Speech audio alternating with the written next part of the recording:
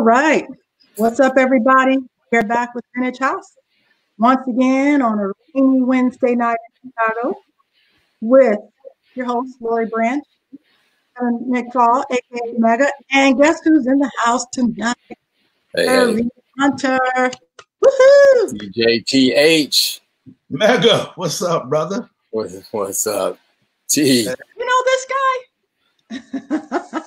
Do he know me? Dude, no, I said, do you know Kevin? Oh, do. Do you? My Who brother. doesn't know Kevin, right? Who doesn't know? I am a humble servant. Who doesn't know DJ Terry Hunter? If they don't, something wrong with them, right? Hey, That's right. they may not. Let's educate them. DJ, record label owner, CEO, DJ, producer. He does it all.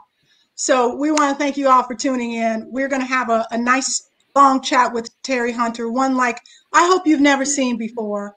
We like to unpack things that haven't been unpacked in other places. And let's talk about what's happening in the world today. So Terry's got a big voice. I know that, and he's very prolific. So I know he has a lot of things going on in his mind. But let's just start with like what's happening with this pandemic. How are you handling it? Whew, good now. I think I'm okay. I'm used to it. It's our new reality. So with that being said, you have to adjust. You have to, us as entertainers, DJs, producers, musicians, we have to deal with the cards that we're dealt, so to speak. And I like to try to analyze things and get in front of things and then stop worrying about it and just go. We're here. It has been a rough road, you know what I mean, for everybody. And it's tough to see a lot of our friends that's in the business and across the world not figure it out. And I don't think anybody has figured it out yet. I think we're all trying to figure out, we're trying to do a little of this, a little of that, and kind of see what sticks. No one has completely figured it out yet. Not even the world. So I think it's safe to say that we just got to go with the flow, How much of it is incorporated into the artistry and the creativity? That's what I'm curious to know. Yeah, like a lot right now. Like I said before, like in the beginning, right when we got hit in March, it was so funny. I was supposed to go to England, and I was hearing about the pandemic stuff or the coronavirus. They was calling. They hadn't even started calling it COVID-19. But I was in February. I was in Dominican Republic, tying up loose ends for what was supposed to be my birthday celebration in Dominican Republic, and then came home for a few days, and then that's when it was starting to really get crazy, and I was headed to England, and then. Obviously, I mean, like I was on my way there. And then when they announced, yo, you're going to have to stay over there and be quarantined for a couple of weeks, I was like, oh, no. So I just started watching everybody, pop up doing streams. A few people have been doing streams before. And I was just like, nah, this don't feel right. So I'm just going to sit back and figure out what to do and, make it happen. And then I just watched people and I was like, I want to go on for a reason, a purpose, a cause. And then about a month and a half later, me and my team sat down and we figured it out. And if anybody remember when I first started streaming, my first set of streams I was giving back. I felt like that I had to give back. We did one. I think my very first stream was we raised money for the Frankie Knuckles Foundation. And then after that, me, Frederick, Alan Wayne and the Chosen Few, we got together and we got the marker for Ron Hardy that has not been done since he's been passed. And I want to give people an update on that. We got a lot of information coming soon. It is done. We are planning a trip down there to document everything. I'm super happy. Shout to the Hardy family for that. And that's kind of what I was doing. And then the week after that, I hooked up with Josephine's Cafe on 79th, and then what we did was we did a food drive and we fed 200 people, 200 senior citizens, and I was doing that through just all of my streaming. I just didn't feel like what we were going through. We didn't know what it was, and I just wanted to use my platform in the beginning to make it about someone else, to help someone else first. And that's what we successfully did. You did. You've been very, very generous, Terry, and that doesn't surprise me. You have a very generous spirit. You really exude just positivity. I think that's why so many people are attracted to you and your energy and your music. And so I want to say thank you. Half of everybody is we appreciate, you know, the example that we really appreciate it. It's a model how we need to be in this pandemic, that we've got to pour into each other.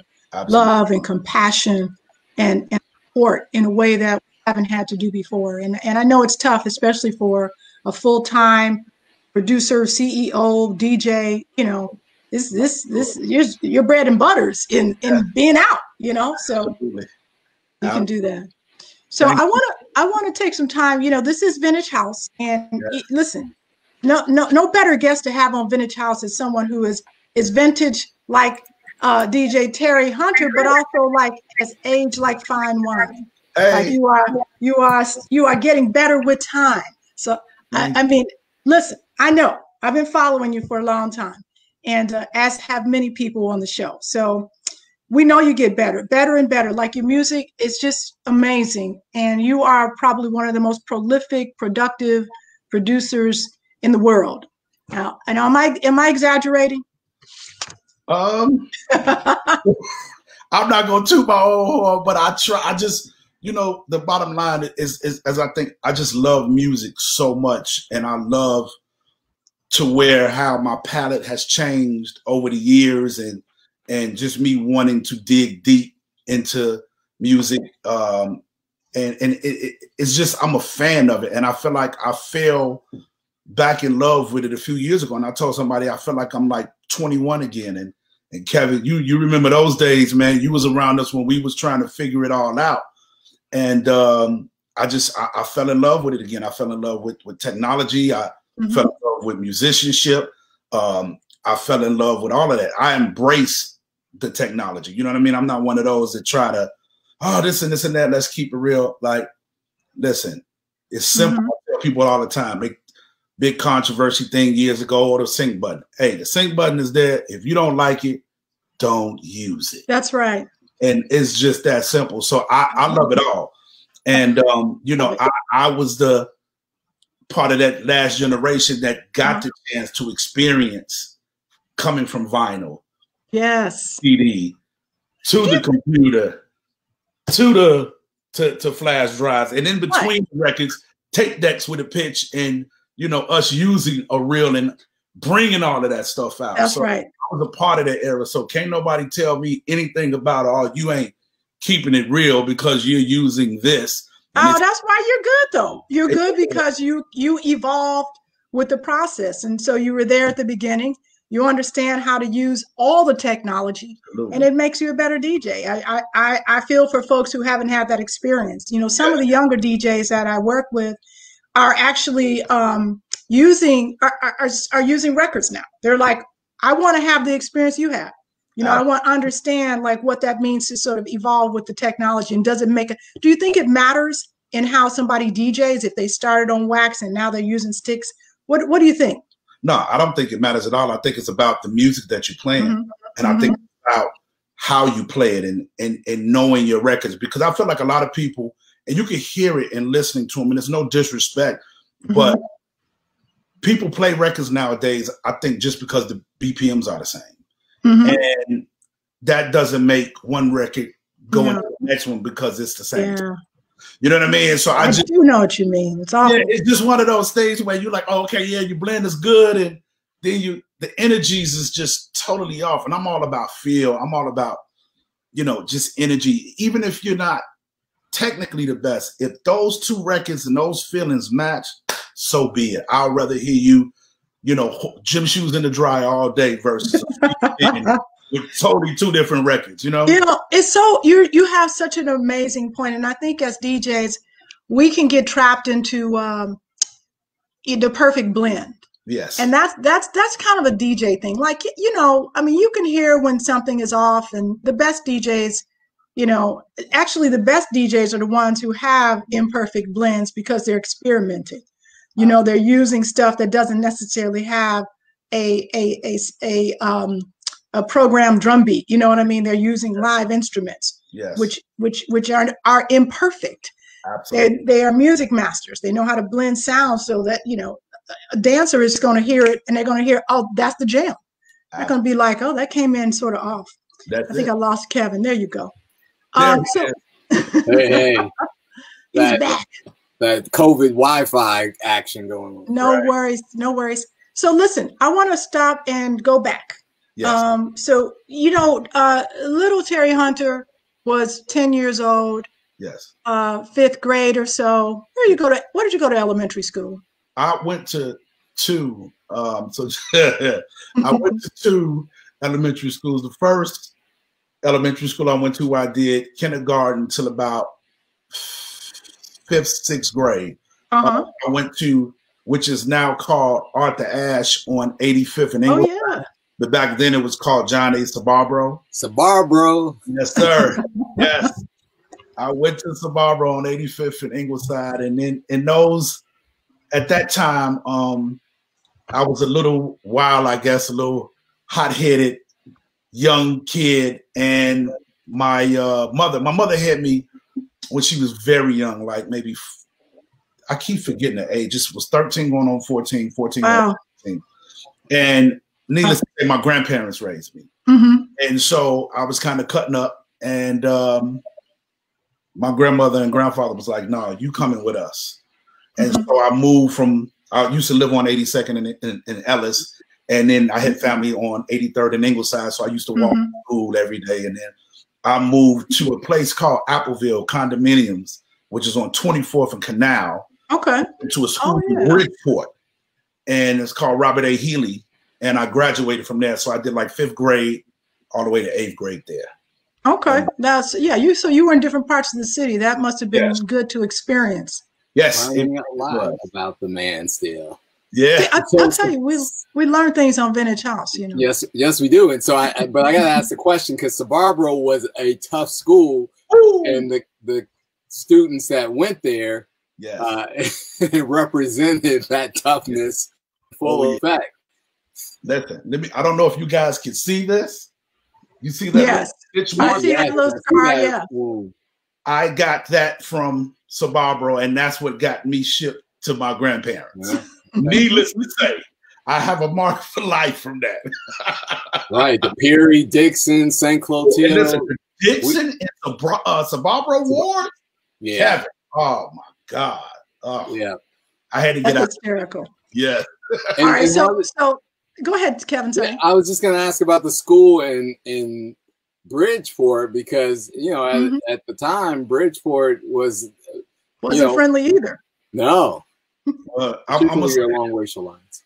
That was it was a straight up culture shock, because I went to an all black school going into a predominantly white, Latin, and Asian school, because, you know, we're right next to Chinatown. And so that was a whole nother experience for me. And so I think that in the long run really shaped who I am today, with my grandparents putting their foot down, raising me, and was like, look, because again, my grandparents was some of my friends' parents' age, you know, so they were relatively young. You know what I mean? It wasn't you know, like your grandparents, you look at them as kind of older and whatever. Like, no, my grandfather, you know, when I was younger, they owned a lounge on the west side of Chicago, and he was a disc jockey, not like us, but he played records for the tavern that he owned on the west side. So it was just a whole different experience, man. And I think that looking back on things and where I am in life has kind of opened me up to be able to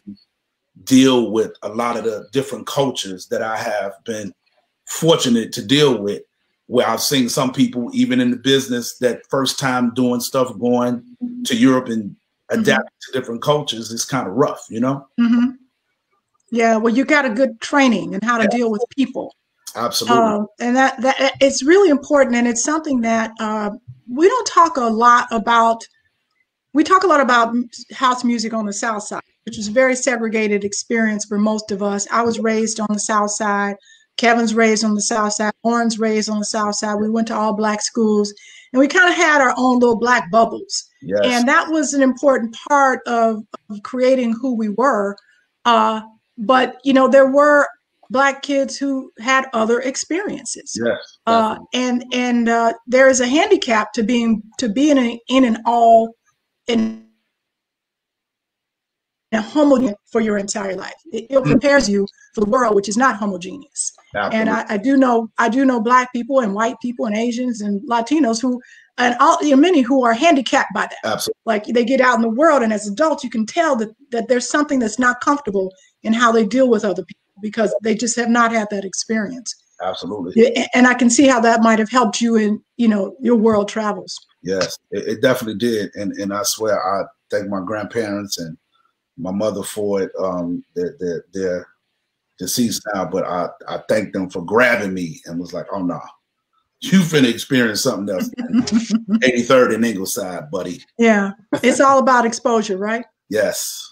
You wonder, you want your kids to do something different, put them somewhere else. There you go. You know? There you go. So I want to go back to, I know we talked about being 10 years old, but you talked about, you know, in the past, I've heard you talk about that you started DJing at 10 years old. What did that mean exactly? So, like I said earlier, I was fortunate to have a cousin that I was named after. Mm-hmm. So my mother, again, was very young. When she had me, she was really close with my cousin, by the way, Terry as well. And so at that time, Big Terry. Exactly. Exactly. Well, Big Terry, shout out to my cousin, Big Terry. Terry. He owned a lounge, and so I was, you know, fortunate enough to be hearing all this music. And I got a big family, so all birthdays, holidays, we would get together and just play music. And I remember one day, I've told this story before, but I don't think I've told it live. But Terry had to babysit me. So my aunt grew up in Marynook, and Terry wanted to go to this party that was happening up north, Belmont Rocks. And Frankie and Andre was spinning. And he was like, look, it's during the day. You coming with me. And so I just remember him taking me there, and we got out there, and it literally changed my life. I'm hearing all of these records that Frankie was playing. And I'm like, yo, that's the records that my pops play at home or play in the lounge. And I was like, how is he making these records sound like one long record? I tell people, like, only people in Chicago really get this. But when you hear somebody scream your name, all right, Frankie, all right, Ronnie, and I'm like, who is this man that they are screaming his name like this? And that just, literally, it changed my life. And I was just sitting there in awe. And this was in late July, beginning of August. My birthday is mid-August. And I just remember flying home, telling my grandparents, I know what I want for my birthday, because they had been asking me. I want a mixer. I want to be a DJ. And that started. That's how it went for me. You know, I was wondering about that because I'm like, how's at 10 years old he's hearing Frankie Knuckles? Now I understand it. Absolutely. Because he did day parties, and so did Andre. Absolutely. Over at the Rocks. Sweet. At the Rocks. Yeah, the Rocks was, hey, listen, I was 18 years old hanging out at the Rocks. That was the jam.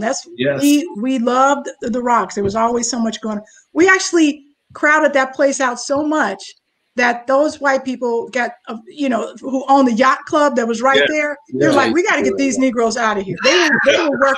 I am serious. They talked to the aldermen. They talked to the police department. They were like, it's just too much. So if you wonder why things moved from the Rocks to Montrose Harbor, that's why. There you go. See? City council ordinances, they're the best, aren't they? That's it. So Frankie Knuckles. So 1984, you were how old? You were a little bit older by then. Yeah, 14. Marvin Terry, who you frequently chat about. Yes. Comes over. Wants to get you to open for him. Absolutely. And comes to your house and says, "Yeah, I'm going to get you to open for you, but I'm going to. You got to pay me to be on my flyer." Oh, Marvin Terry. So, tell me about that experience. So I had I had went to Dunbar Mm-hmm. And in the middle of the year, I transferred and I went to Hyde Park, the greatest high school in the world, might I add. Shout out to Hyde Park, Career Academy, 88, baby. So I started DJing. You know, we had our tapes, and I just found a little crew there, and then we started DJing, and then I did the homecoming, and I remember a lot of promoters came up, John Hunt, Marvin Terry, DeAndre, Steve Poindexter, like a lot of those people. And he was like, hey man, can you bring all these people that you have here to my party? I was like, yeah, absolutely. So I'm frantic. I knew of Marvin Terry, but didn't know. And so he was like, well, listen, this is what you got to do. We're going to do this party at the Hummingbird, brother. And I got a lot of DJs representing all the high schools. So in order for me to put your name on the fly and you bring your people, this is going to make you a popular DJ. And you got to pay me. I remember at that time, it had to be $50 or $75. So I was like, well, look, all right, I got to talk to my grandparents. I ain't got that type of money. Come to the house. And he was like, oh, okay, cool. Again, my grandparents were younger. They wasn't the old. My grandfather actually he was almost a little thug. You know what I mean? He was a street West Side guy. And I just remember, he said, I told my grandmother and grandfather, I said, listen, I need $50 or $75, whatever it is. I'm doing this big party at the Hummingbird and blah, blah, blah. And I'm super like excited. I was like, he's coming over. He was like, yeah, have him come over. And so he sat down and he talked to my grandfather. And so he was like, first and foremost, let me tell you this. I know how this goes. So him and Marvin Terry is having a conversation. They know some of the same people that was in the streets. Mm-hmm. He was like, boy ain't paying you nothing to get on your fly. I'm going to allow him to do this party for you for free. But in actuality, you should be paying him for his service. And if he's bringing a crowd in and is bringing these kids and they paying $5 at the door, what are you giving him? Because that money is going to you. Well, it's exposure. He was like, no, you ain't getting that. So this is what it is. So now I'm hearing this conversation and I'm fuming. Like, stuff for me, like, And the next thing you know, he told me to come in the front room and he said he was going to put my name on the flyer. And the next day he came back and dropped flyers off. And needless to say, about 300 people from Hyde Park came to support me. Love it. My journey on getting put on. John Hunt from Gucci started coming and started, hey man, I want to get you to do this at De La Salle, and I want you to do this battle at Mont Carmel, and I want you to do this at Scenic Nations in Leo, and it just went through the roof for me. That's a great story. Yeah. I love, you know what keeps coming up in a lot of these conversations? I think we in the house music community must have the most supportive parents in the world. I know not all of them were, but I hear many people, especially folks who have made a big name in production, who have that foundational support to help get them there. That's right. And that's not a story you hear a lot. Too. Like, and a lot of people don't realize this. Like, big ups and shout out to my brother Gene Hunt. Like, people don't realize the history that me and Gene had. When me and Gene crossed paths, we met each other, and Gene was starting to really get it as a DJ. And Gene took me under his wing. And I'm going to tell some funny stories. Gene Hunt used to hate to drive. So I used to drive him to his gigs. He's still right. And that's how I really started getting on the other level, doing a lot of big parties, was because Gene cuffed me. And me and Gene was together. Like, I mean, you couldn't separate us when we was young teenagers. You know what I mean? He was doing the Racquetball Club. That's how I got to do the Racquetball Club. He was doing Sawyer's. That's how I got to do Sawyer's, just because we were hanging out. And I had did that situation with Marvin Terry. So I gotta shout my brother Gene Hunt. People do not realize how in the beginning he was very influential in me becoming a DJ in the city. Gene's name comes up a lot. And Kevin, I know that he hasn't been on my show. Has he been on Philosophical Grooves? Yeah, he's been on. Yeah, he has. In the Gucci Promotions crew. That's right. Jerry, I think you came up to the studio when you might have brought them up. Yeah. We got to have him back. So Listen, basement party was a way to get your name in the street, and we do talk about basement parties, and I get asked that question like, when did you first start spinning? Mm-hmm. And I always think of like the first time I was at Sours, but before the Sours, there was a lot of basement parties. Like you kind of had to work your way up to that. Can you talk about like tell us about your first basement party, second basement party? What was happening? Who was there? Where were you?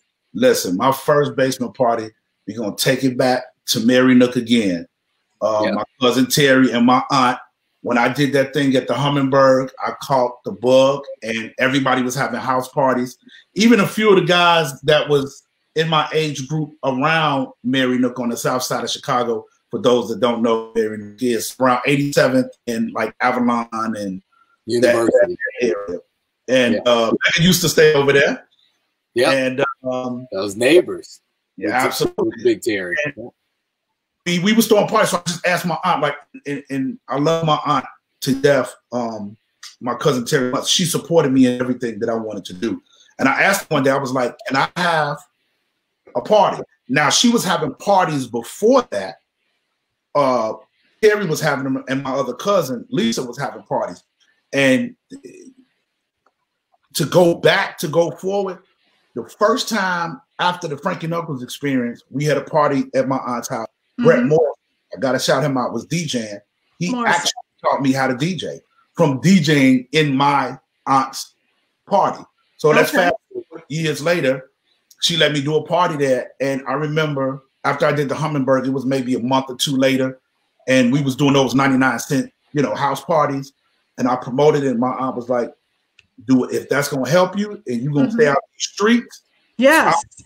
I can control everything that goes on in this house. So you do it. Yeah. And she supported me. And I remember doing a party, and I swear to you, by 9:30, it might have been about 700 kids on that block trying to, and police, everything came. And so we did a couple of more, and we kind of did invite only, but that's what I was doing.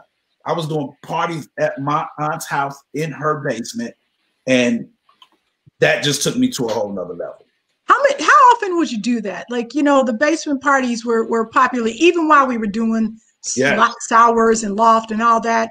Often you left there and went to somebody's basement and finished the party, Absolutely. I did them until I couldn't do them no more. I did it for years, and not just at my aunt's house, but friends' house. You know what I mean? We would just find anybody that had a basement, and we would just go set up and we would do a party. So that was my thing, doing the high school stuff, the basement party. So shout out. That's at that time before, because I didn't have, obviously the education that I do now, but I thought house music came from, because we was throwing parties in people's houses. What about backyard? Of course.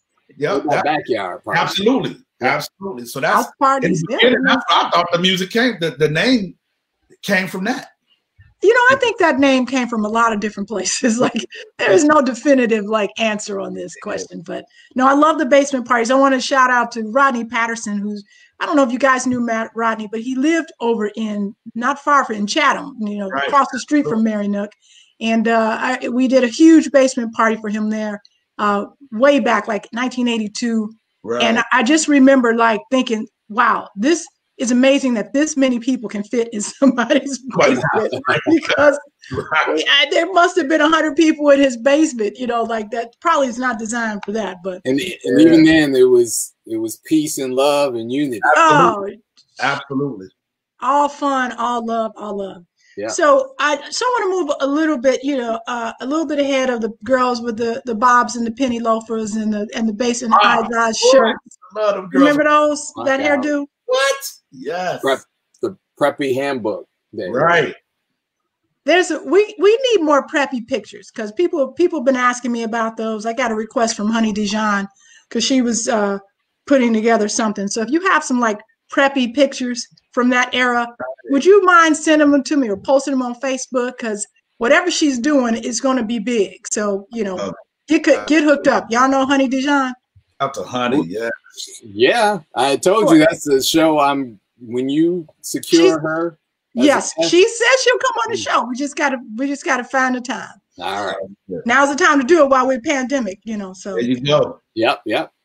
All right. So listen, you have friends with equipment. You have parents, grandparents that support you. Like most producers, you have friends with equipment.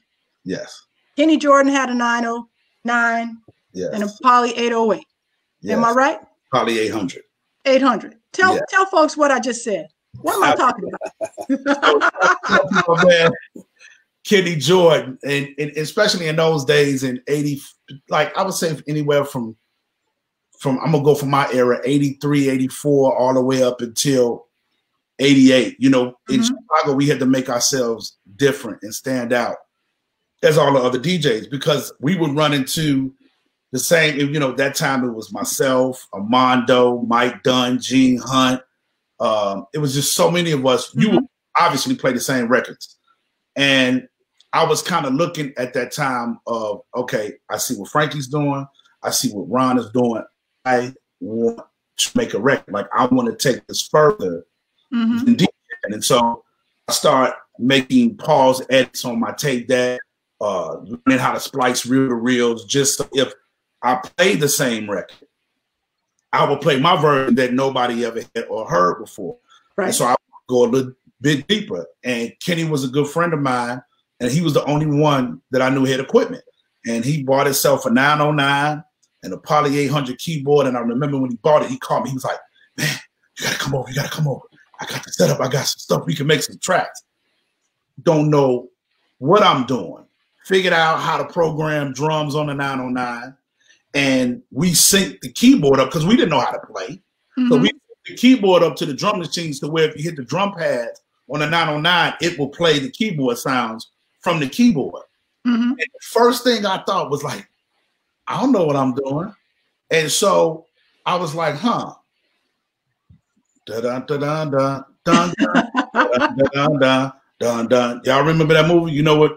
Green Acres? Yeah, Green Acres. Green Acres. TV show. The TV show Green Acres. For whatever reason, I must have just watched that before I got over Kenny's house. And all I can do was dun dun dun dun dun dun dun dun dun dun dun. And I was like, hey man, this is cool. The inspiration was from Green Acres. That's hysterical. And I didn't know about mixing. All we did was hit play, recorded it to a reel-to-reel, and I'll never forget. I remember doing, was it Racquetball Club? It was one of those parties I did. It was maybe 4,000 kids there. And wow! That track. It was a party that Armando did somewhere. I cannot remember. And Navy Pier, maybe. No, it wasn't Navy Pier. It was after Navy Pier, I believe. Okay. But I played the record and it went nuts. It went up. And then I was like, oh my God, this is crazy. Like, so at that time, me and Armando, Mike Dunn, we all hanging out. So after that, Armando was like, let's go over Mike's crib. And I'm sure y'all heard the story. Mike Dunn, Marshall Jefferson, they all lived in the same house. It was a studio in the basement. And so I'm still not versed on how to really make tracks. I just did this one track. So I called Mike. I'm like, yo, me and Armando on our way over. I'm like, man, I want you to, like, I need you to make me a track that says my name. And Mike was like, all right, come through, come through. So we went over to the house. We was over there all day. I'm beating Marshall up in double dribble. We playing in his room.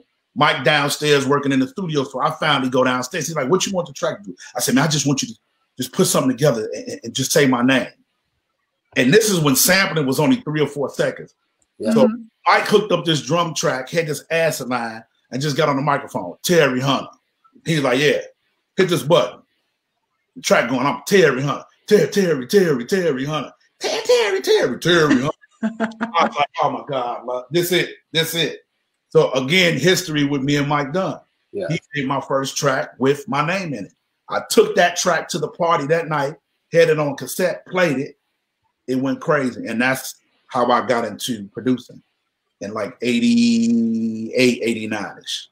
That's fantastic. I absolutely love the story. And I like how you want to, one of your first objectives was to put your name out there. Absolutely. Like as a producer, I think it's important because so many people are waiting to be discovered when you really kind of have to, show your value, you know, like. And you gotta understand, a few years ago, you had the Farty track, and then you had the Steve, Silk, Hurley. Right. Now, it's been a few years. We need to hear a Terry Hunter record now. Like, let's go there. So it was just, you know, from what I was used to hearing, it was like, I thought that was amazing. And at that time, nobody else had did it. And I was like, I need a track with my name in it, because you're gonna say my name. You're gonna say and repeat my name from hearing this track. And no one is gonna have it except me.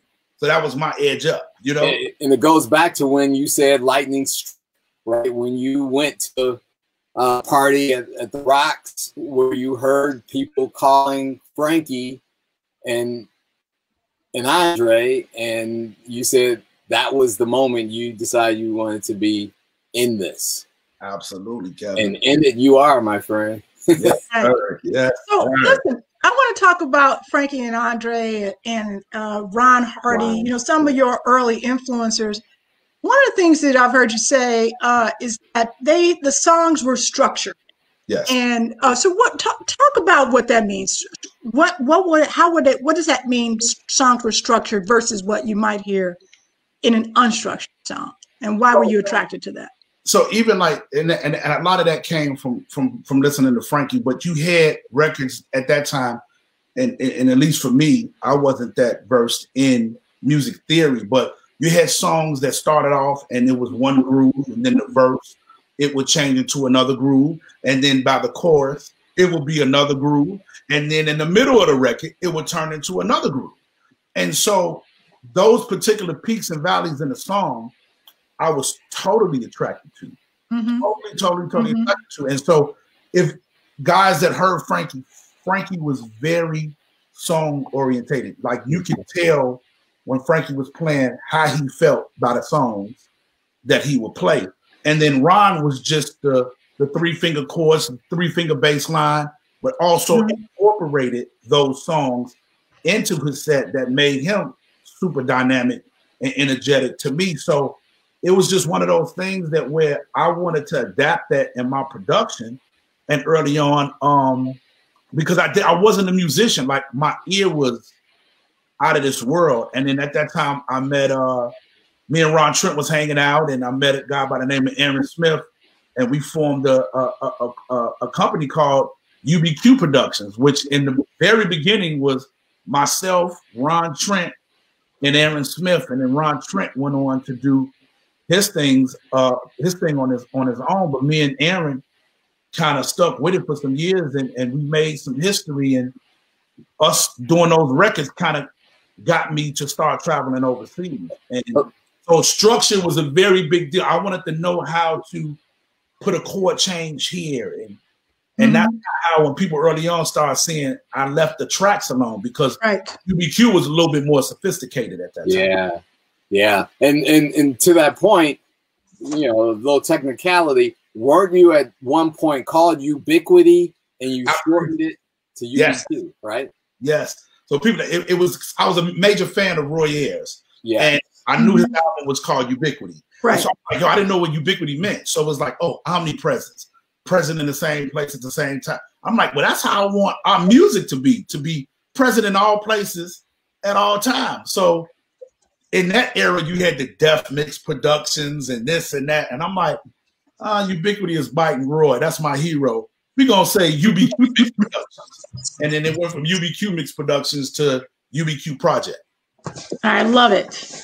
And I got to insert a little bit of personal privilege here, because it was with UBQ Productions that I have had my one and only remix. And I thank you always for that opportunity. But I fell in love, baby. It goes back to what Lori said. You are, you know, a genuinely kind and engaging person. And the act of kindness that you showed for an inexperienced remixer to put it down on this incredible track. That mix was hot. Y'all got it. Those who's watching this, go look Kevin McFall's mix up UBQ Project When I Fell in Love is super dope. You're on it. You're on it. But you know, this is why I think Terry is so unique, is that I feel like, you know, a creative genius, and I consider you a creative genius. is somebody who understands how to pull through inspiration from lots of different sources. Absolutely. So, you know, because we could all sit in our bedrooms and like try to think of all this stuff that's out of our heads, and that's great. But the best geniuses, you know, Stevie Wonder, Michael Jackson, all the people, anyone who you can think of is doing that, is grabbing inspiration from all kinds of places, and they become like the expert curators. You know, they become sort of a vehicle through which to deliver like this calibration of genius. And I see you that way, Terry. I think that you do that better than anybody. Thank you so much. You put that so eloquently, Lori. Yes, it's true. And I guess one of the questions that it bears is, you know, you talked about your upbringing, you know, with the mix of your grandparents and parents and cousins and aunts.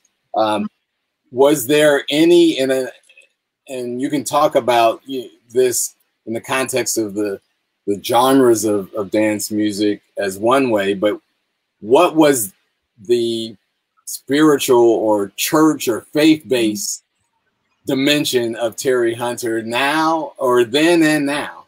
Well, definitely. So again, my grandparents, I swear I'm a perfect makeup of them. My grandmother was the most sweetest, giving, loving person that you can ever meet. She was the head of our family, and that she instilled that love and showed me how to love, and also how to give that back.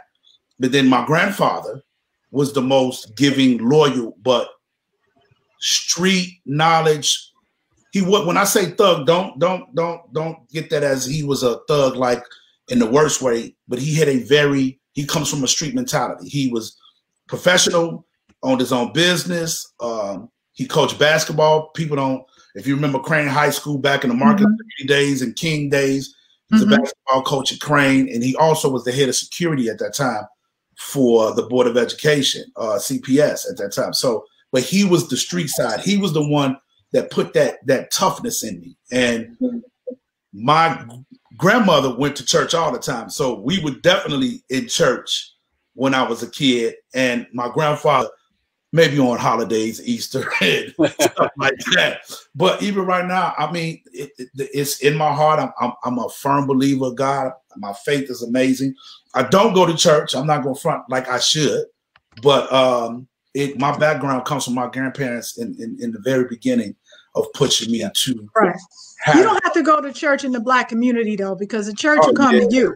You have to. It's like osmosis for us. Like, because the church was such a significant part of our freedom and our ability to move around, you don't have to go to church. It comes to you in one way or the other. So without getting too deep, I'll just say that. Yeah, our community's anchored in that notion or concept of the church, but it doesn't always mean physical church. Absolutely. So, all right. So I want to talk about, since we're on church, and we had Carla Prather on here, we've had a few really, you know, wonderful female vocalists, many of whom you've worked with, who you helped launch their careers. I like to talk about women, you know, in house music, because I feel like because the field is so dominated by men and the DJ and production part, we sometimes leave out the stories of the women who are essentially the heart of it. Because when we listen to 80% of the tracks, well, maybe not that much, but when we listen to me, you know, a huge percentage of the tracks, it's the voice. It's the voices, you know, that we remember. And you've done a really great job of, you know, with Teresa Griffin and Carla and Mary J. Blige, you know, Lady Alma, of course, Ari Lords, who's on your label, you know, so many folks who we know of. I'm not even naming half of them. Kathy Summers, got to get absolutely. What? So, you know, I'd love for you to talk about some of those partnerships, and you can talk about what's new or old, or, you know, what draws you into partnership with women who you've worked with before, and then, you know, after that, I'd love to hear some advice for a lot of these young vocalists and some of the older vocalists who want to, you know, stay relevant and back in it. Of course. Like for me, I'm gonna say this. It's one of those things that I look back on my career and look at all of the women like you said, that I have worked with. And, you know, let's take Teresa Griffin, for instance. I first met Teresa, shout out to Mary Datcher. She introduced me to her years ago. Very big ups, yeah. And, you know, from there, we did a record. People think Wonderful was our first record, but our first record that we did together was called Sunshine. And we just hit it off because Teresa was not the type of artist to where she thought, hey, it's my way or the highway or this or that and this and that. She was like, look, you tell me what we need to do and let's do this. And we went in, we sung the whole record. We did Sunshine. We put that out and we hooked back up and we did Wonderful. And in between that time, we just, you know, developed a great working relationship. And even today, it's just, I feel like God put me in the right places at the right times to be exposed to all these. Later on, we went to do Wonderful, toured the world. The record was dead and we was off to some other stuff. Then all of a sudden the record started blowing up in America. I remember that. Yeah. That record is 3 years old. I remember I was wondering what happened because I remember when it came out and we played it for a while. Yeah. And then it just kind of went away and suddenly it like blew up. And I'm like, how did that happen? New York and New Jersey, for whatever reason, discovered that record. And that was all she wrote. Like we was getting messages like BLS is playing your record. And then apparently we got a soft ad at that time on BLS. And we like, yo, this record is, oh, we own this. We over here. Yeah. Wonderful. We didn't tour. I mean, like we toured all of Europe.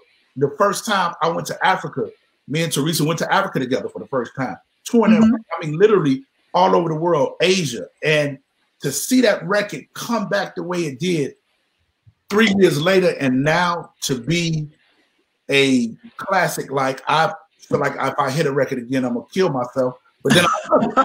You know what I mean? And so it's the same situation like the chemistry with Jennifer Hudson. Yeah. Yes. It's just all of these amazing singers. You know, I had a great conversation with Maya yesterday. She's back doing some stuff. So I'm just in the right places. God has just set me up to be with these beautiful, talented women. And I'm just accepting my role and to do what I need to do. You know, I can relate with you 200%. You know, I got Lori Branch as a co-host, Lauren Lowry as a super duper. You're a lucky man, Ken. You guys are. Man, I'm happy to be in that club. You are too kind. I am equally privileged just to be in your company. So, you know, so back to women who are trying to do this. It's not an easy thing to do. What advice would you give a woman who's watching this show, who's a vocalist? I mean, let me tell you who was in my mind. So I have friends who I worked with, who are just went to church with, some of whom are around our age, my age. I know I'm a little older than you. And some who are in their 20s who are really trying to come up. What can they do, you know, to really try to make an impact? Y'all listening? Y'all tell your friends. DJ Terry Hunter at gmail.com. Email me. Let me hear a demo and let's go. That's it, and that's all. In our you know, we got hundreds of listeners. Craig Loftus just said he never answers his phone, so I think email might be the better answer. Hey, Craig, I don't answer for you sometimes. Oh. Look, I need Craig for something. I'm sorry, Craig. Craig got to do something for me, so I'll take that back. But no, but I just think that in all seriousness, to advice that I would give is really know your craft. Figure out your voice. Know your voice. Push. Listen, so many people today, I swear, all kind of singers, I don't understand it. They feel like it's a disrespect or it's beneath them to continue to get vocal training. Get vocal training. The best of them do it. Like, learn your voice. Your voice is an instrument. Learn it. And that's why I feel like it's so many lazy singers today that they don't seek that training anymore. And so that's why you have people like Shantae Savage, Teresa Griffin, Jennifer Hudson. Like, I wish I could have videotaped how that session with me and Jennifer Hudson was in the studio, how she was being vocally produced by Harvey Mason Jr., that's a legend in this game, has had so many hits. And advice that then Harvey will come to me in Wayne and was like, okay, well, what y'all want us to do here? Because they respect the fact that we are who we are in this genre of music. You know what I mean? And I think that's the key. Learn your voice. Your voice is an instrument. Do training, do runs, exercise it, and just learn a little music theory, because sometimes you get singers that has a great voice but don't really know how to use it. So I'm like, oh, okay, let's do harmonies. Right? What's that? Oh, give me a third. Oh, give me. They don't know. They don't know that. They don't know that. So it's one of those things where that's fine, and we can get around that because we have amazing background singers and other singers that could do it. But I would just say, learn your voice. Mm-hmm. Learn your voice. So big shout out. Eric Welton's in the room. Louis Green, Melody Diz. Alan King. Alan King, what's up? Congrats on the new baby, Alan. Yeah, granddad. Yes, sir. Papa. Shanks. Brian Pope. Thanks everybody for tuning in. We really appreciate it. Listen, we have so little time left, so I'm gonna ask a favor.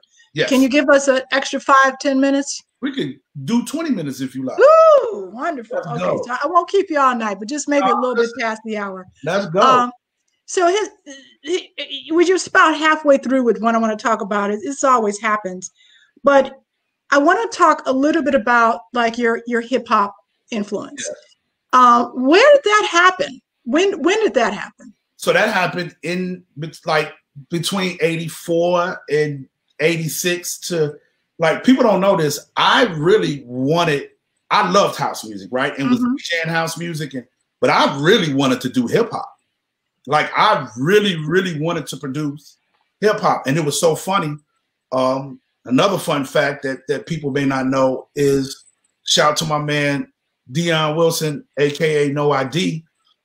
He, at the time when we were kids, he went to Luther South High School and we hooked up. He was DJing, him, Twilight Tone, and they're playing house music, and, you know, New Rashid then, Common, and Dion was doing house. And I actually hooked No ID up with Armando, and he released his first track on Armando's label under the moniker 326.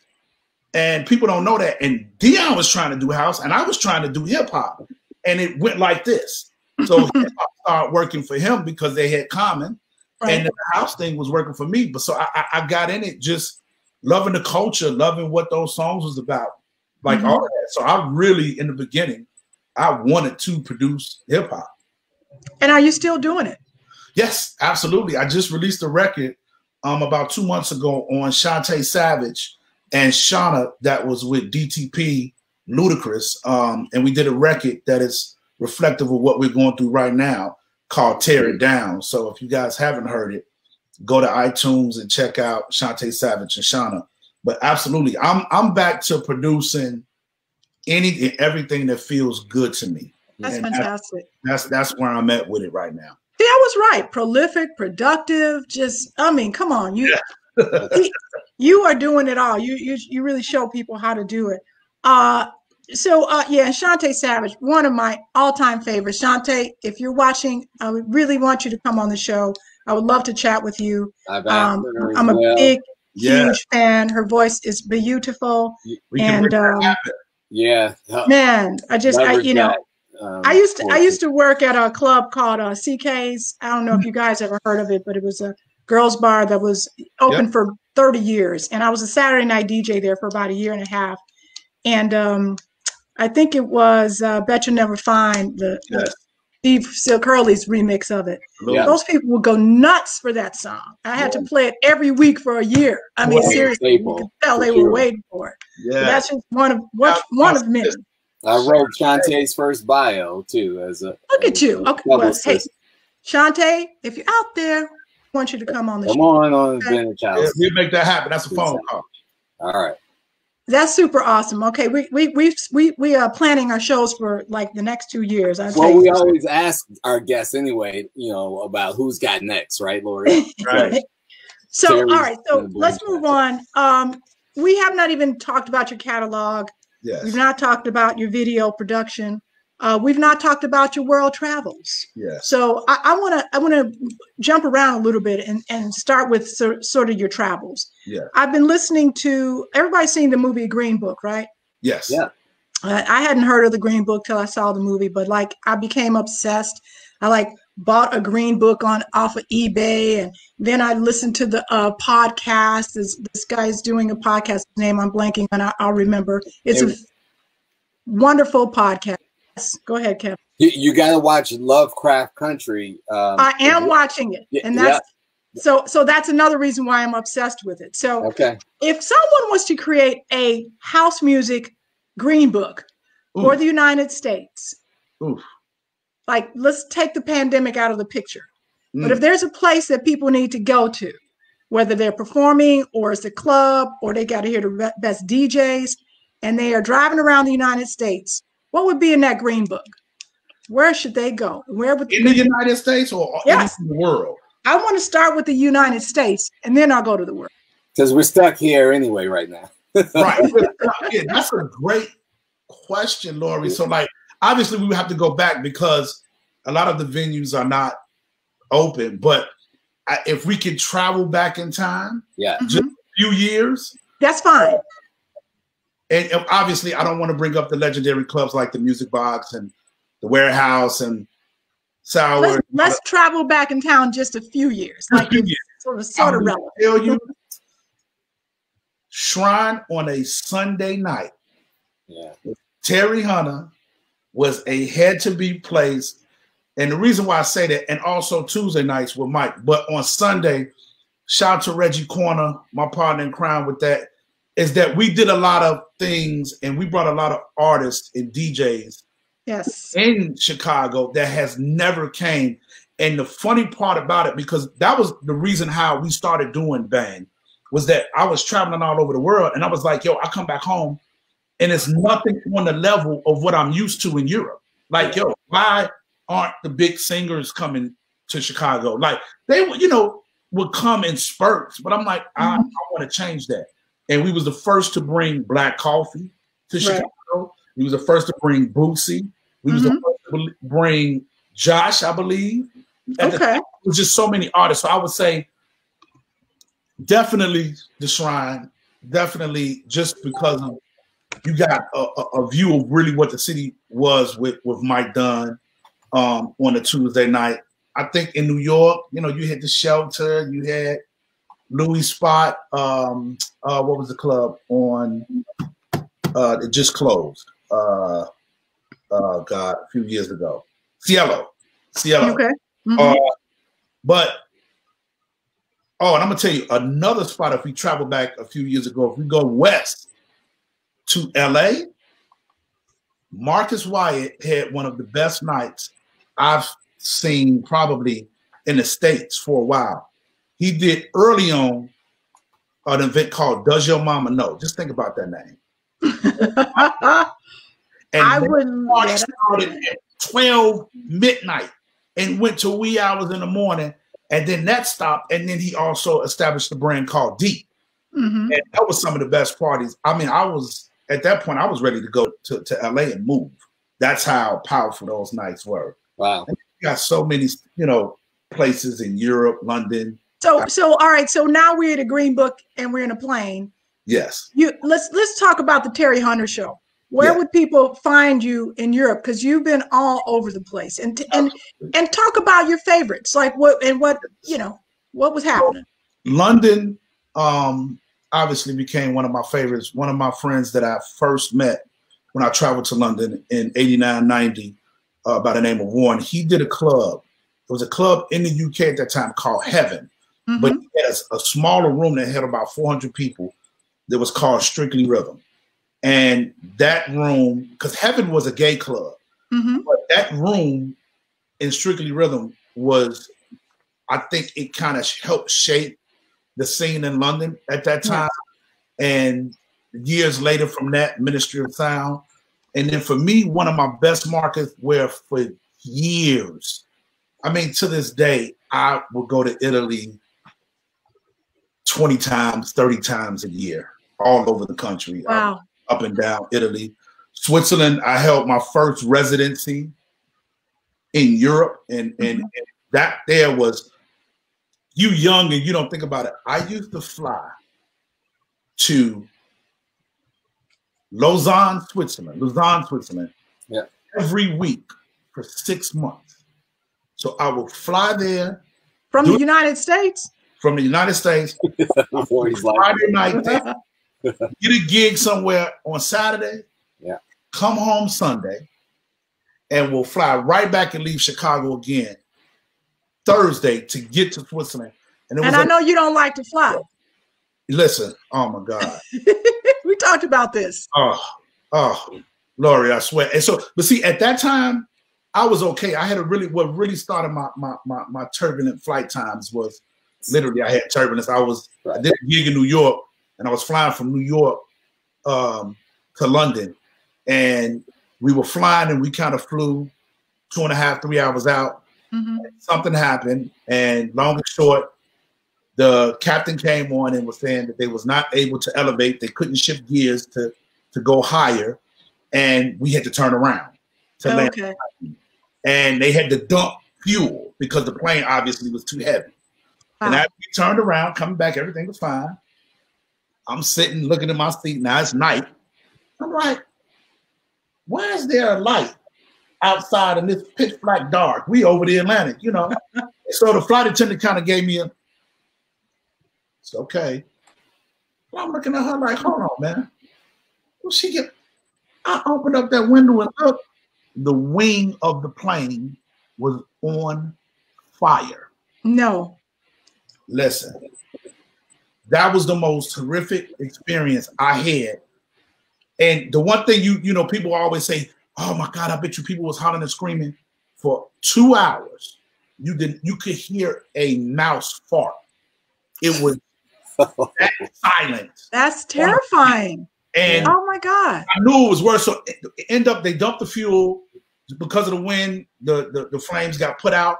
But as we were landing into it wasn't New York, it was Newark, New Jersey. You're looking, and I'm looking out the window, and there is fire engines, ambulance, all kind of medics waiting for the plane, because I know they thought the worst might have happened. We landed, you know, it was safe, and then we got switched on another plane. And then ever since that point for me, if we hit a bump and do like this, I'm like, hey, whoa, hey. So it's been rough. You were traumatized. Absolutely.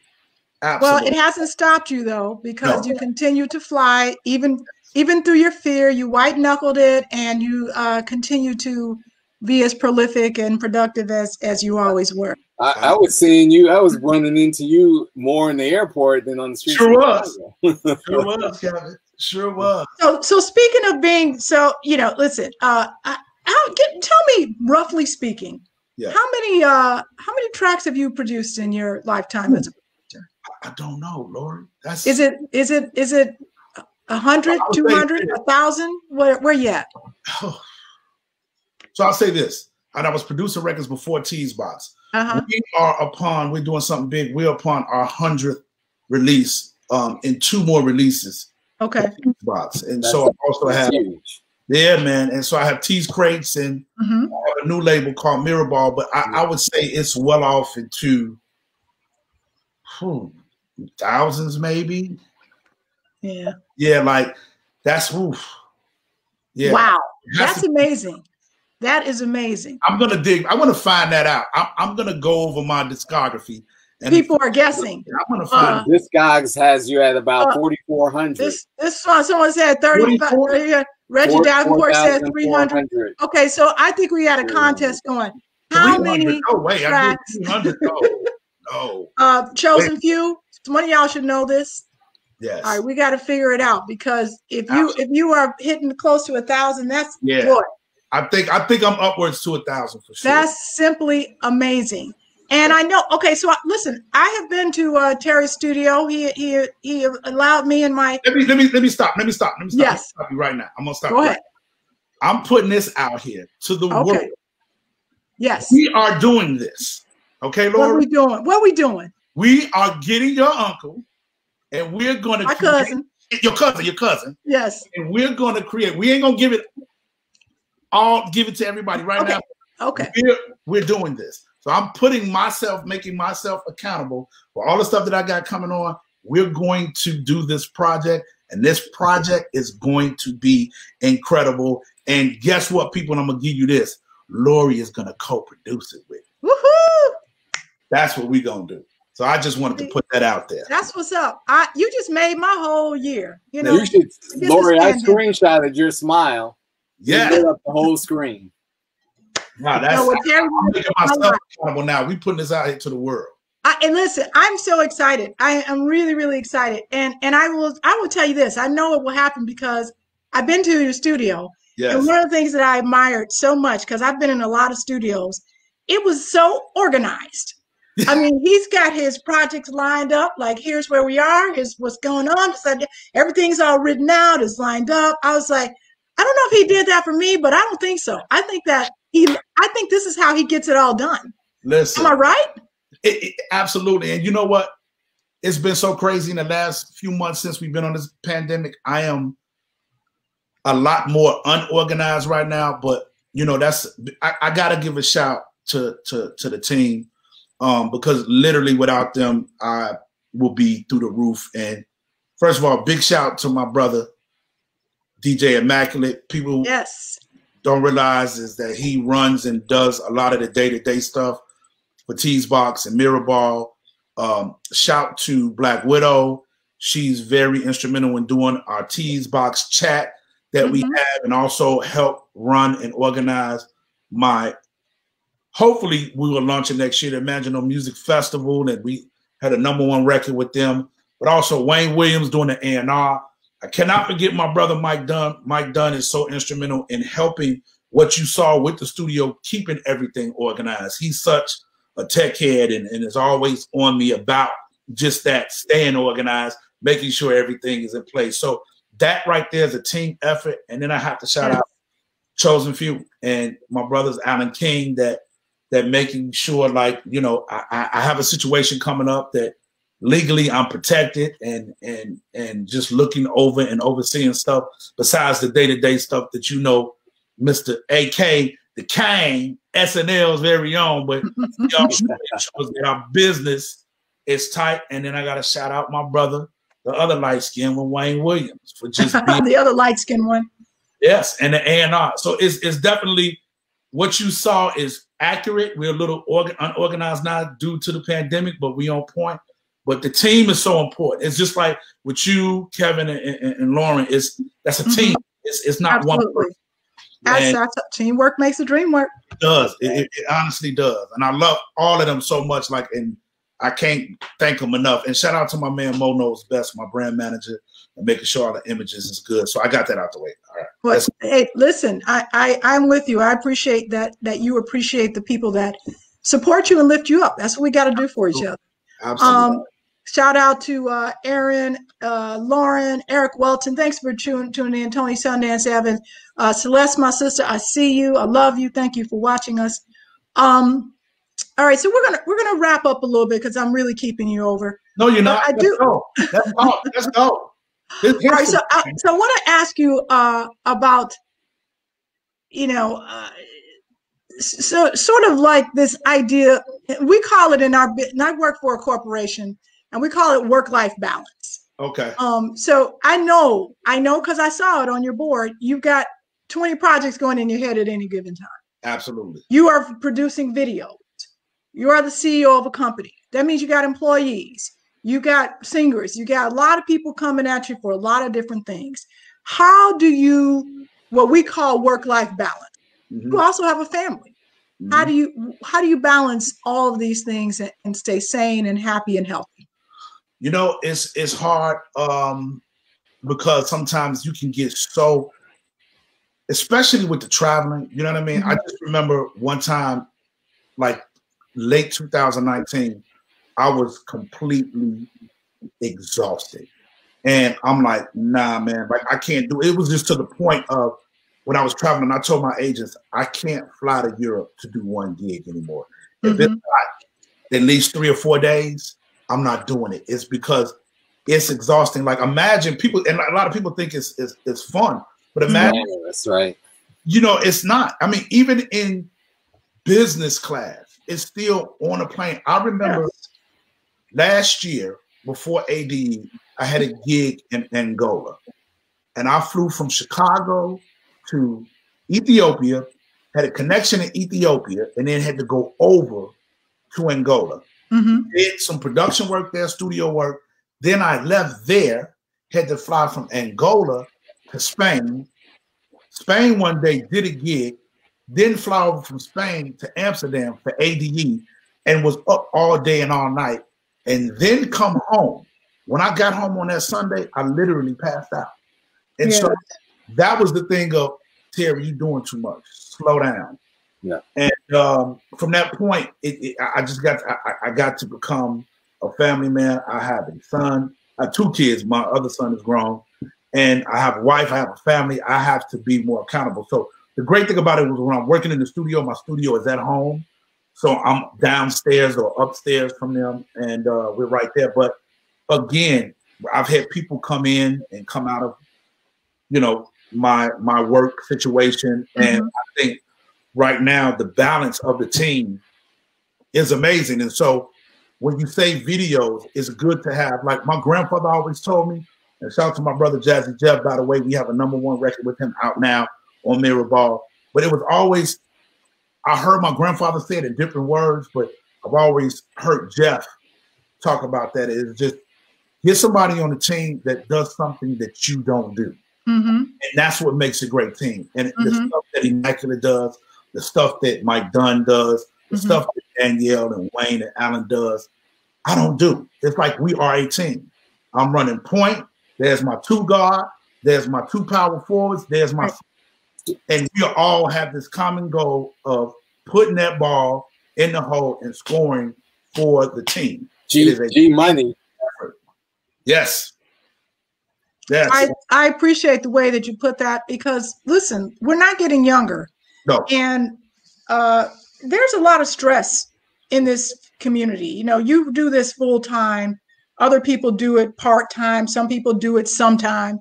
You know, but however you're doing it, if you're in the music industry, you know, whether it's your full time work or part time passion, it can be stressful.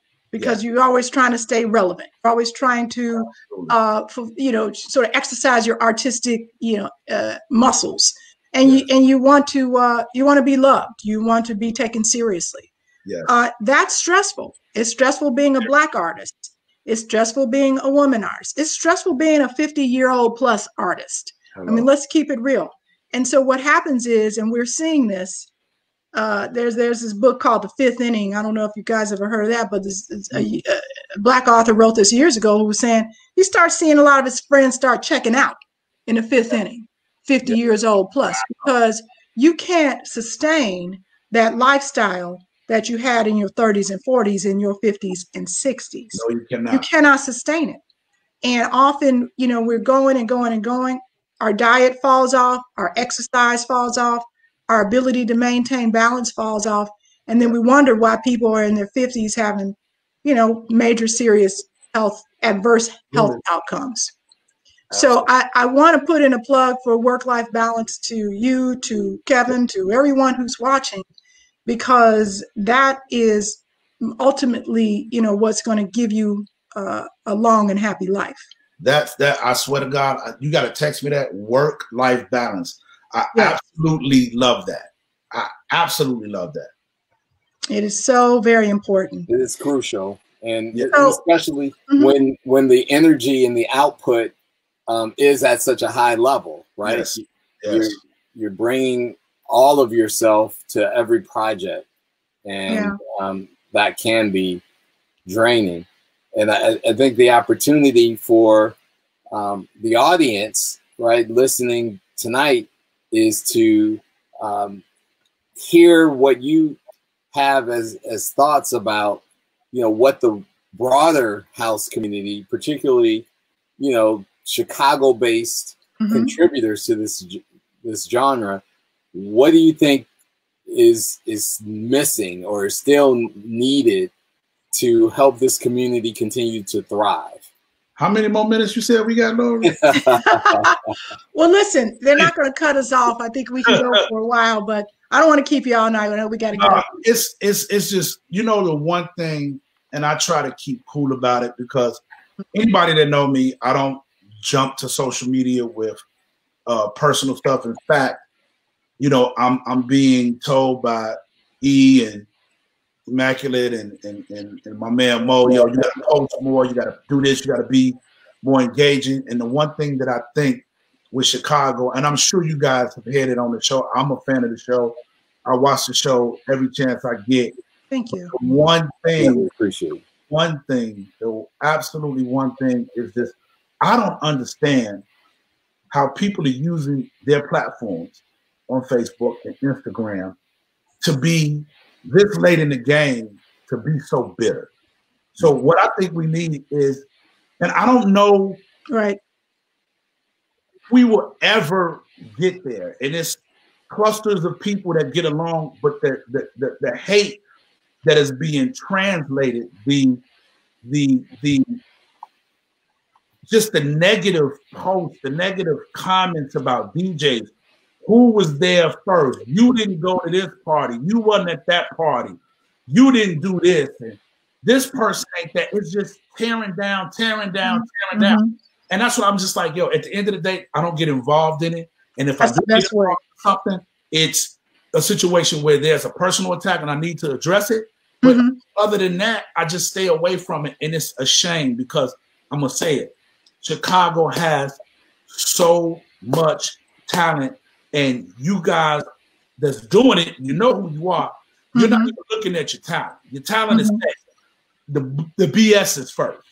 And I just wish that we could just somehow stop tearing each other down for self reasons.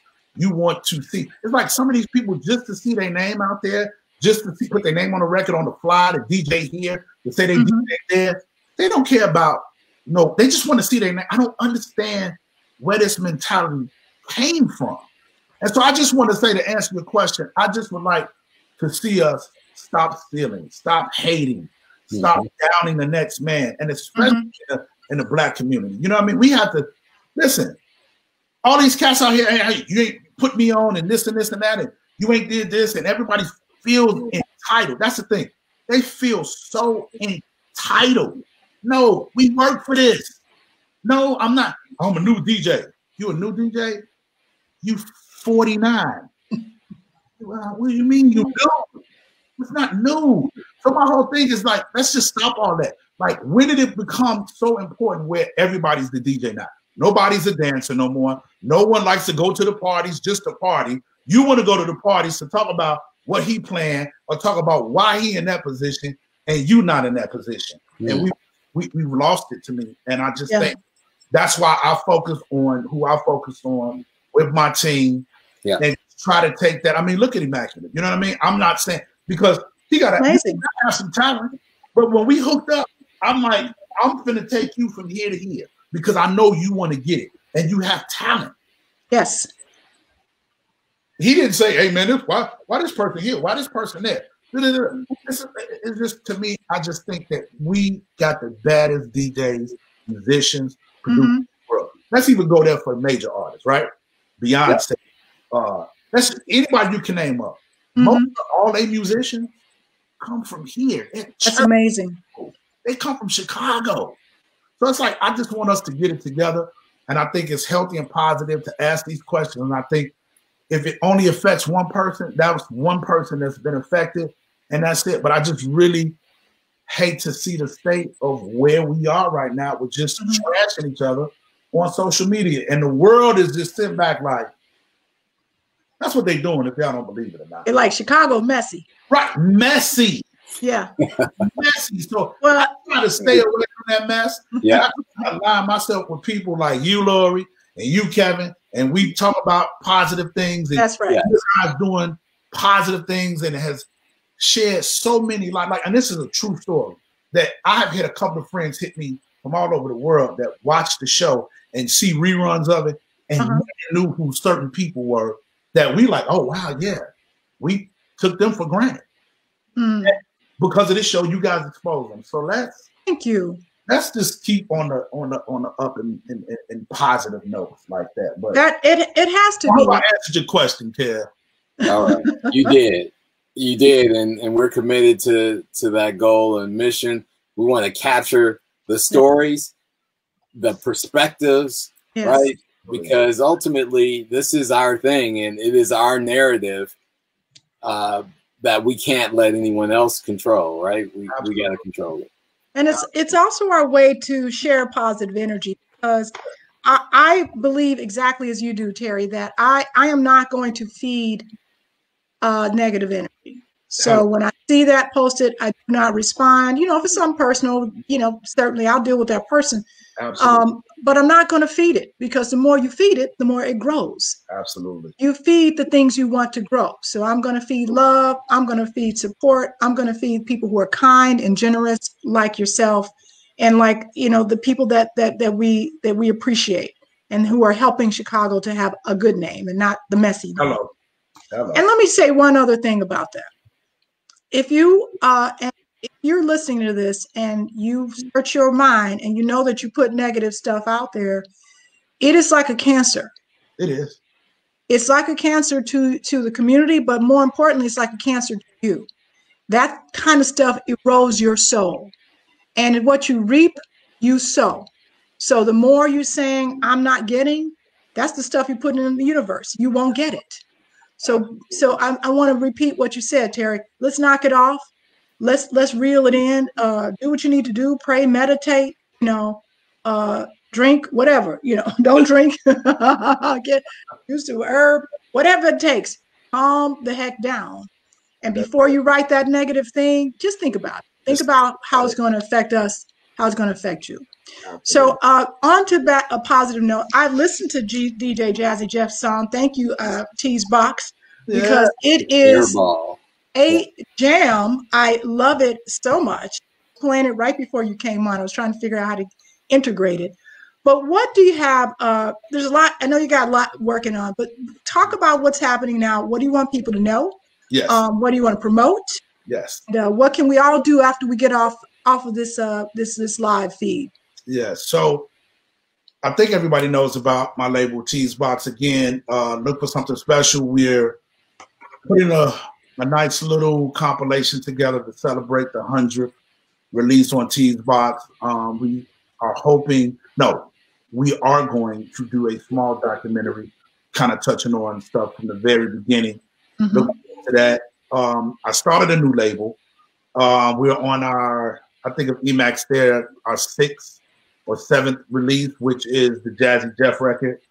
But the label is called Mirrorball. And Mirrorball is the label that I kind of wanted to focus on, to where we could kind of put a lot of stuff out, not just really house, but mm-hmm. a lot of stuff that has, live musicianship. Even if it's an R&B record, an 80s sounding record, a disco sounding record, I wanted Mirrorball to be that label that represents that time and that sound. So I'm really happy we just had a #1 now with Jazzy Jeff. Shout out to my brother Jazzy Jeff. Also Melba Moore. Shout out to Immaculate. Great. Black Widow, another #1 with Love Manifesto. Mm-hmm. The video is out. Go get that. It's so much stuff happening. The records with Mike Dunn that we're doing. We got some House and HD projects coming out. And let me make this clear. It's funny. We've been doing a lot of streams, and people thought House and HD was like House and high definition. It's mm-hmm. Hunter and Dunn, our last name. So we did a play off of that. Okay. I'm just looking forward to really planning my birthday next year, August. But before that, everything that we're doing so much stuff with the Chosen Few DJs. We all got our streams going, so shout out to all my Chosen Few brothers. I have a show, Sanitize Your Soul, on Thursdays. Yeah, so y'all check that out, 5 to 7. And you got Alan, and then Wayne is at the first of the month, and Mike Dunn is kind of in between, trying to figure out how he's going to get back into it and what day he's picking. And Immaculate is working on a project with me. It's so much stuff. My album Lord Jesus has been, and then there's an album. and then there's an album coming, and that's been going. So I think we are finally about to get on the right track with getting this album released in 2021, and hopefully we'll get a single. But I got a lot of inspirational features on there that I'm so looking forward to. So it's not in I the see a Grammy yet? in your future. I see a Grammy in your future. Oh my God, Lori, come on! I do. Keep putting these jewels. I see it, man. I see I it. receive it. I receive it. Is the album done and you just haven't released it? Or you still So putting the album is pretty much done. It's not mixed yet. Okay. But the songs and everything are recorded. But Nice. it was in a deal, and we were having some differences on a major label. So I don't want to put that out there yet until I know that's rock solid, which should be by the end of the week. Okay. But songs are done. We just have to mix and master, and a couple of more we got to record. But I can tell you, I have Estelle on a song. I have Common on a song. I have Raheem Devon on a song. Oh, Like it's Mike Dunn on a song. this is next level stuff. Yeah, it's a couple That's great. out that's really big, but I'm gonna let that be a surprise. So But you know, the Brenda Child Show has this reputation for enabling breaking news opportunities. So when you're ready, not forcing anything tonight, but when you're ready, you gotta. I was gonna say that earlier because Lori was like, "We are booking talent all the way up." Listen, I need to get on the show. I got some more stuff we need to talk about. So Anytime. for me, y'all. Anytime, dude. Okay, You are save welcome the spot every for me. week. Yes, I love it. So I love it. I love it. I just have one philosophical question, though. Come on through. That's not really. It's in the context of your mantra, imagine no music. I just wanted to ask if you could spend 30 seconds breaking that down for the audience. So what I was thinking when I first started my album, and to me, I'm one of those guys that I process things a lot, think about things, and I didn't want to put in this climate an album together to where people were going to just kind of pick the songs. You know what I mean? I feel like a lot of albums in the last few years have just been a collection of songs and not an album. And I wanted to have, and I'm going to have interludes in the album, certain songs that just are not what you expect. And to me, before I got started on that album, I needed to come up, what am I going to call this? Like I wanted something that meant something to me. And I remember spending months having countless conversations with Mike Dunn, and, you know, me and him bounced so much stuff off of each other, and Wayne. And I was just like, man, I can't start this album. This was a few years ago. And I was like, somebody said to me in a conversation, man, I don't know what I'd do if I didn't have music. And I was like, wow, imagine no music. Boom. There it is. Love it. That set up the first song. I'm not going to tell you guys what it is, but when you hear the album, the very first song, when you hear that, it is not what you think it is. And that right there, I said, this is the first song on the album. Now I can start laying the foundation and putting the rest of the songs together. So my radio show in England is called Imagine No Music. House FM, and it's just powerful. And I tested it out traveling. In the airport, I would have my shirt on, Imagine No Music. And so I knew I had something when people was just like, oh, wow, I can't. Oh, wow, great shirt. Oh, wow, I can't. Like, I said, oh, of course. I got something, y'all. You do have something. When you really think about that, just imagine if we did not have music, what kind of world or society would we be? Depressed. Yes. Yes. Expression. Music is what's getting us through this pandemic. Let's keep it real. There's a reason why people was getting thousands and thousands of views on their lives, especially in the early part of it, because it was like, it's like helping me breathe. Yeah. Well, listen, Terry Hunter, you've been very generous with your time. I want to thank you so much for being a part of this discussion tonight. we could go on and on. So for that reason, we're just going to have. We got just the most slots from later on because we haven't even. I know. I know. Well, that's the thing. We haven't scratched the surface with this. I know. But we like to do this with you uninterrupted. We're going to do it again very soon. I want to figure out, Kevin, and everybody that's on here watching, like in all seriousness, we need to figure out. We need to get this show nominated. We need to get the powers that be, because I have been interviewed a whole lot, right? Okay. And Kevin, been knowing you for years. Lori, been knowing you for years. And I swear to you, I've been on the show with you, Kevin, before. And Lori, when we have conversations, we just go on, and I love it. Thank you guys for doing this. Like, I swear, I know you guys hear it, but we need to figure out, you guys need to be nominated for best. Like, I don't know what's the category, the best documentary series, internet series. I don't know if that's the right words, but y'all know where I'm getting at. But y'all are incredible. Lori, you look amazing. I told thank you. And some of these people that's out here that's been doing this forever, they can't touch y'all. Like, and I sit back and I'm like, damn, how do you have a career in radio or TV? You're like, you suck. You future. Now, my people here, we gonna figure this out. That y'all have to. Wow. Our super duper producer says yes. Heart. Yes. Fire. She's all about it. Lauren Lowry is her baby. Yes. She adopted us. And where's Lauren? I'm mad Lauren ain't on here when I'm on here. Where's Lauren? I don't know where she is. I'm mad. The next time I come on here, she got to be on the show. I'll be just on there for everybody else. We can make that happen. Next time. Well, Terry, I'm teasing. Terry, thank you so much. I mean, that means the world coming from you. You are really just a delightful person and a wonderful, spirited human being. And your generosity is it's so from the heart, and it's just so meaningful and profound. And I just appreciate you. I appreciate your whole team, Eric, Chosen Few, all the people that you named. Thank you for supporting this brother. Thank you for supporting them. Thank you for supporting our community. Absolutely. So we will have you back. Yes. And I will be in touch. Me and my cousin, we gonna have a little. That's my man. So I can't wait for the knowledge for him to drop on the world. Oh my God. Yes, he's got a lot. Yes, he does. Thank you guys so much. Megan, you already know, bro. Yes, sir.